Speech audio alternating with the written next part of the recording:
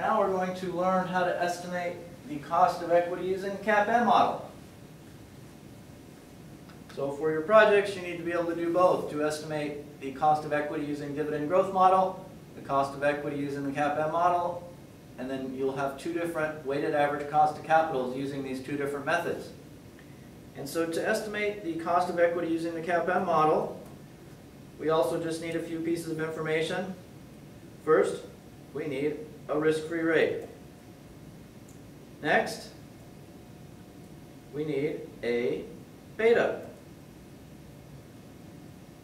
And then we take beta times we can either call this, there's two ways to estimate this. One is the expected return market, and minus the risk-free rate. Or some people will recognize this and they'll just call it the market risk premium. And the market risk premium is the expected return market minus the risk-free rate. So on a previous lesson, we learned how to calculate beta for Microsoft, and the beta for Microsoft, based on the 2-year weekly return relative to the SPY, we estimated the beta of Microsoft to be this 1.0438.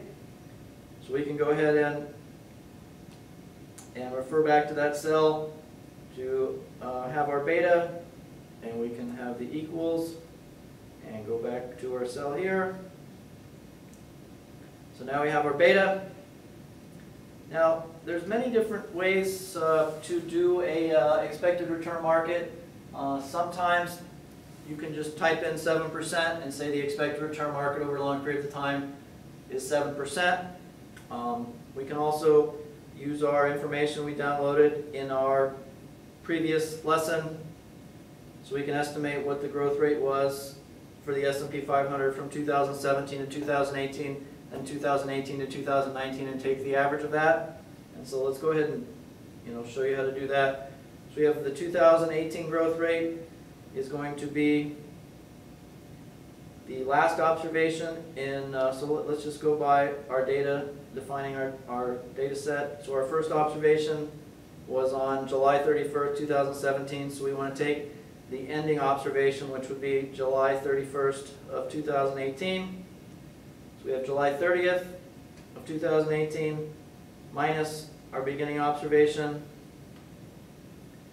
which was this one, and we want to divide by our beginning observation. So we have our growth rate from 2018 to 2019, July 2017 to 2018, of 16%. Now our 2019 growth rate, let's see what that is. So we want to take, again, we have equals, we have our last observation, minus our beginning observation, which will be July 31st or July 30th of 2018, divided by our first observation. Whoops. Oh, I forgot to do a parentheses, so we have to do a parentheses right here. So we have parentheses, ending minus beginning, divided by beginning, and we have an 8. So both of these are percentages. We can make it look a little bit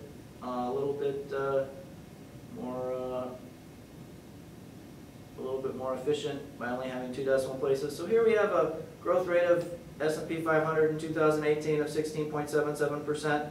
We have a growth rate of the S&P 500. That was what the market returned. And we can just take an average. I mean, this is one way to do it. So you type in equals average, and you just take those two observations. And we can say if we expect the market to do about the same as it's done the last 2 years, we can use an expected return market of 12.59%.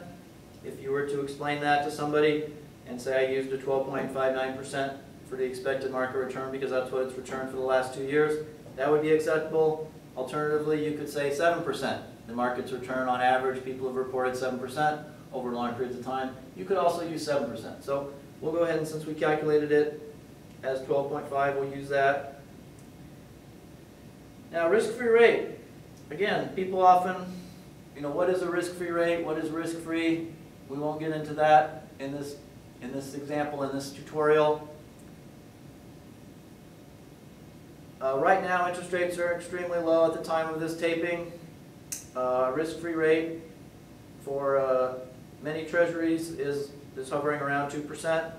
One could argue it should be higher, one could argue it could be lower, but just for the sake of consistency, let's just say we're going to use a 2% risk-free rate. So now we have our, and this again is a percentage. We have a beta of a security, and we also have our, we're going to use the same risk-free rate here. So risk-free rate it occurs twice in the formula.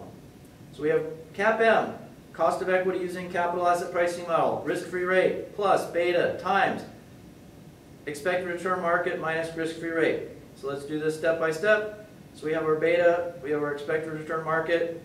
So we can do, this would be expected return market minus risk-free rate. That is the market risk premium. So we have 12.59% minus 2%. This is our market risk premium. So our market risk premium in this case is 10.59%. Next step, you take beta times market risk premium. Beta times market risk premium. And then we have a risk-free rate. And so we add that together, and this is, again, this is a percentage, so let's make it look a little bit nicer. And so we just add those two things together. So CAPM equals our risk-free rate plus, and I don't know why it's giving me so many decimal places, but it is. So in this case, using the capital asset pricing model and a 2-year weekly beta relative to the SPY, we have a cost of equity using the CAPM model for Microsoft is basically 13.101%. Oops. 13.10%. And it's relatively close to our cost of equity using the dividend growth model, but because we're using different estimates and they're different models, these numbers will, I don't want to say never, but almost never be the same. So if that is expected, there are different models, different assumptions, and we expect to have different answers. But that is how you calculate the cost of equity using the capital asset pricing model.